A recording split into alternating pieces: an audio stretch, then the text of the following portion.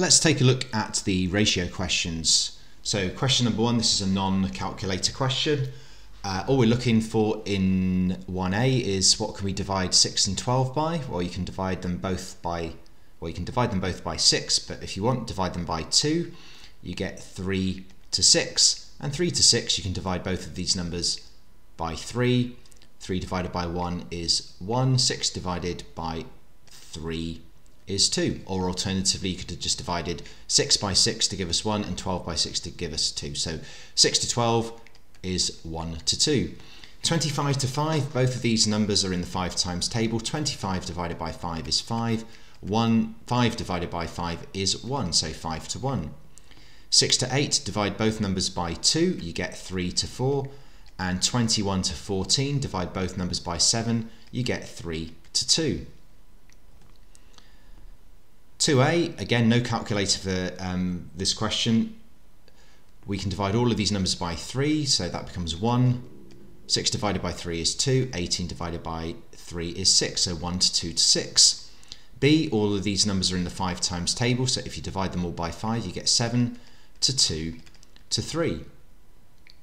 And this final one, all of these numbers are in the 8 times table, and if you divide 32 by 8 you get 4, 16 divided by 8 is 2, and 24 divided by 8 is 3. Alternatively, you might have divided it by 2 and then by 2 again and then by 2 again, but you would have ended up eventually at 4 to 2 to 3.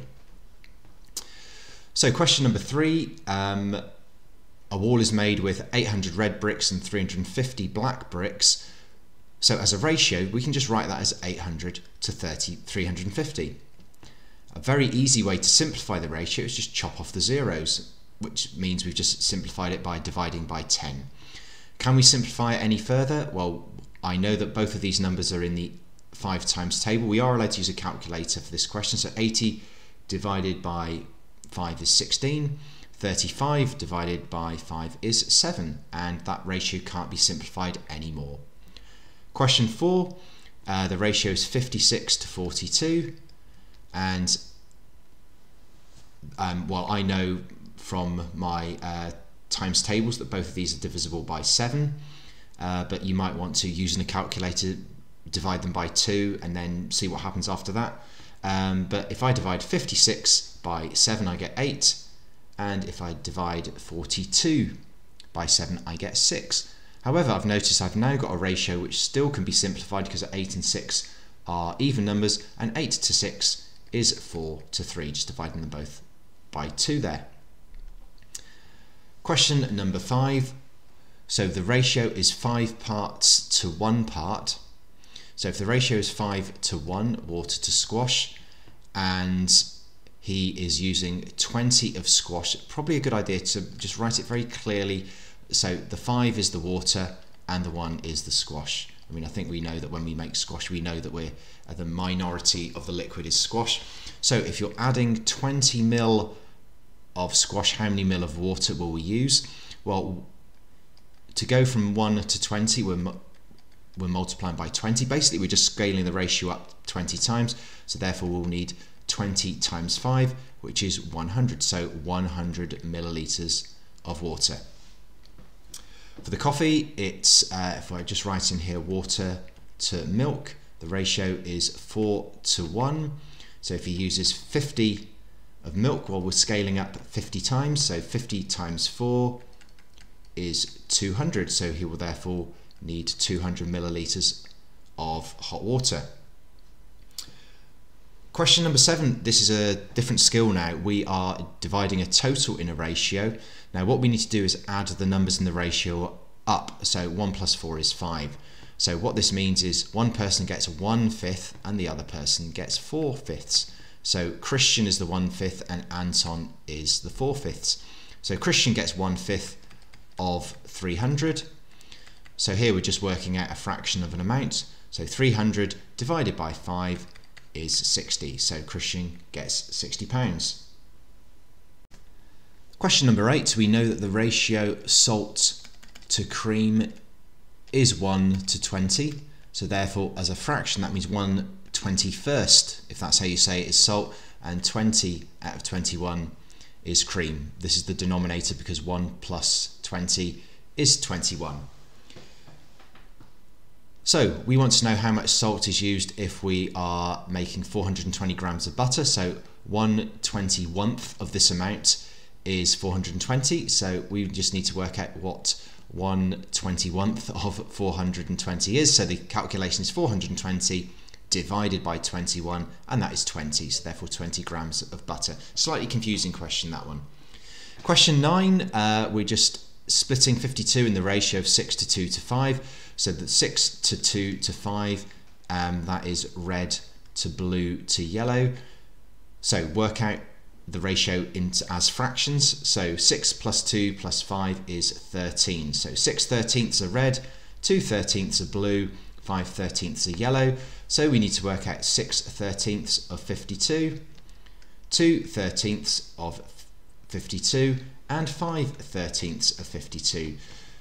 So when we're dealing with ratios, we need to be good at working out a fraction of an amount. To work out a fraction of a total, you take your total, you divide it by the number on the bottom, and you multiply it by the number on the top. 52 divided by 13 times by 6 is 24. So red is 24. 52 divided by 13 multiplied by 2 is 8. So blue is 8. And green is 52 divided by 13 multiplied by 5, which is 20. Question 10, similar question to question 9. We're going to work it out as fractions. So Dion, Greg and Sandy.